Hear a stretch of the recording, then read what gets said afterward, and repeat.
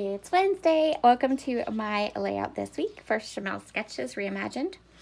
So before I forget, my dear friend Christy Harriman, who is Christy's Beautiful Life on YouTube, we were kind of bouncing off ideas for this sketch, and she had a really good one. So she created a layout for this sketch too. So you can check her out on her channel, and I will absolutely leave a link below. This is our sketch for today, and I have a plan for it. So I'm going to use 9 photos, and my plan is to take this block and do it like a square and make it a little bigger and kind of shorten this down a little bit. You'll see as I go along. I'm not sure if it's going to work or not, but we're going to try it. I have an idea in my head of what I want to do. So here are my 6 pictures. And here's another part of my plan. I have 2 sheets of coconut squirrel basil cardstock.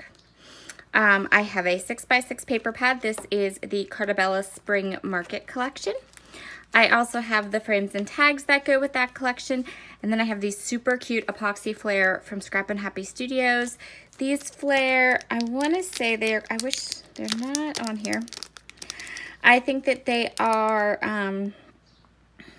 from the last release, and you can find them in the shop. They're just some black and white flowers. They say Simply Bloom, perfect for what I'm going to be documenting, which are these photos of my son and I. Every year we go flower shopping together. It's kind of our thing. I always end up taking gobs more photos at the greenhouse than I generally am able to scrapbook. So I'm really excited because I got to go through these photos and grab 6 of them for this page today. Okay, so I'm gonna get started on this layout and we'll see how it goes. So first thing I wanna do is take the branding strips off my background. And then the other white sheet of cardstock, I'm going to cut it into a 10 by 10 square. The reason I'm gonna do this is because I'm going to proceed to then cover it up. You could actually probably go ahead and use a piece of pattern paper you don't like. Maybe you have some really old single-sided papers. You flip them over and cut it down, but you just want a 10 by 10 square of white paper. And then we're going to cover that all up with 6x6 papers. So what I did was I went through the 6x6 paper pad and I chose patterns that were some that were small in size. So like this little one that has the wreath, and then you can see that other one that has like the little boots and the gardening implements. And then I also chose some papers that were more plain. So I chose like this green gingham, and I chose like a peachy paper. And so I'm going to start with these 3 designs, just like this, and then I'm going to flip the paper over. I'm going to trim off the excess patterns, and I'm going to use those too.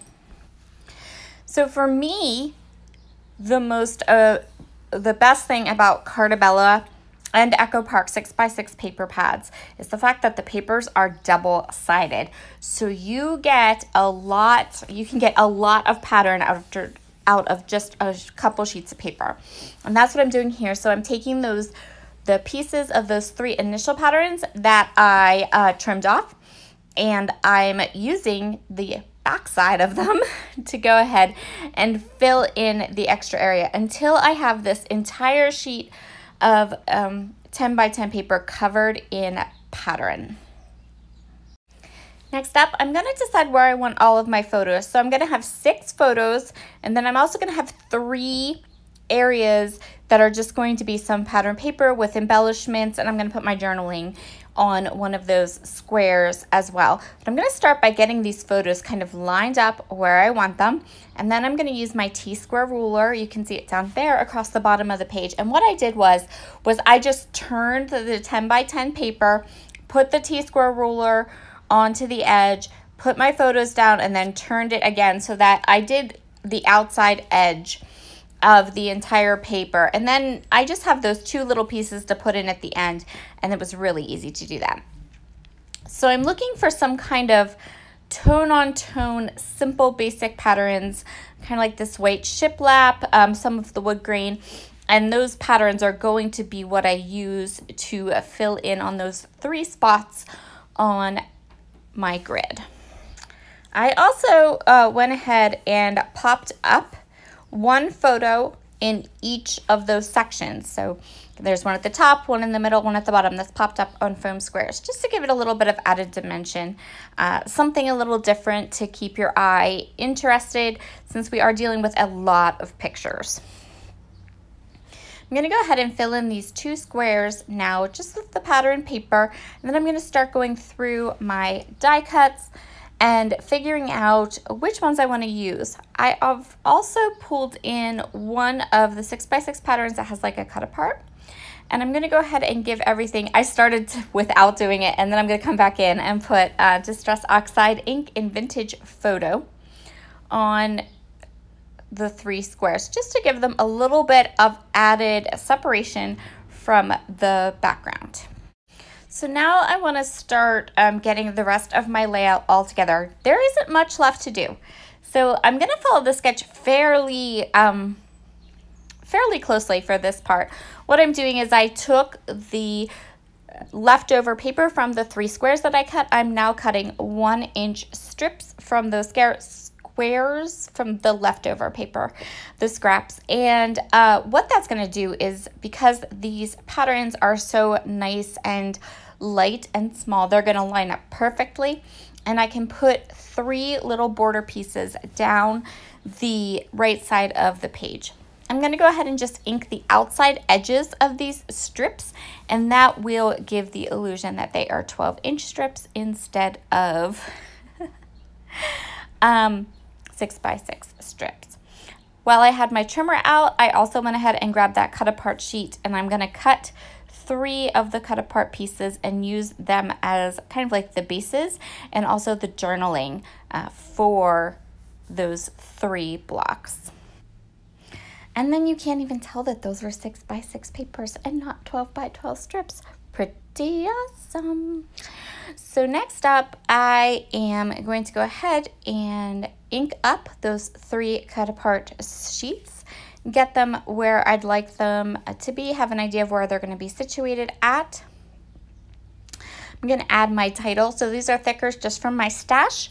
I can't even tell you what line they were from. I want to say they might be from Snow and Cocoa or Crepe Paper, a snow type line. But I used them to my title right where it appears on the sketch, kind of, and that's Family Traditions. Now I'm going to go ahead and I'm going to start by going ahead and doing my journaling, and then I am pulling out the frames and tags pack, and I'm just deciding how I want to kind of tuck these frames. I wanted things to kind of interact with the edges, and like this tag here, it just perfectly came down so it could interact with the title of the page, making the whole thing look very cohesive. I'm just going to go through all of these bits and pieces and choose the ones that I really think are going to work well with my layout here, and where I can kind of add and tuck. So again, I really like this tag with the little gum boots, and I decide that I'm going to go ahead and tuck it under there and then have it interact with that photo down below to create these fun clusters all through my layout. So I have the clusters mostly together here. I'm just going to add some of the epoxy flares that I have set aside. I love, love, love the pops of black and white in this collection, and so I knew I needed to use these black and white blooms from the epoxy flare, and then it worked out perfectly with the thickers I chose for my title, and I just really love how this layout came together so well. So now that I have my clusters all together, I'm going to put these die cuts away, and I decide that I really want to add some Nuvo drops. I choose this little jewel color, and my Nuvo drops were sticking, so they weren't coming out right, and I just kept pressing them. I didn't know I stuck a needle down in there. They weren't doing it right. It didn't want to come out, and then, yep, that's right. Did you see that? Everywhere. That fast, those Nuvo drops exploded. it is all, the Nuvo drops are all over my layout. Did you know Nuvo drops could travel that far? Everywhere. So, here are some good things to know if this should happen to you. Immediately grab a baby wipe, ever so gently clean off all of the Nuvo drops, and it will work out fabulously. And then I chose another, I was mad at those Nuvo drops, so I chose a new color. And I went back in and I put on my Nuvo drops and my layout dried. And you can't tell that there was ever a Nuvo drop explosion. I can even believe how fast those Nuvo drops, they just exploded and they just went everywhere. Oh, but anyway, easily fixed. FYI, should your Nuvo drops explode, just grab a baby wipe right away and ever so carefully wipe it up. I would also suggest that you might just want to reprint your pictures if your pictures aren't from a photo. These were from persnickety prints and they were fine, but I think if I had printed the pictures, it wouldn't have gone as well. If it had been ones I had printed at home, it probably wouldn't have worked out that well. All right, guys, have a wonderful day, and I'll see you all again soon. Bye.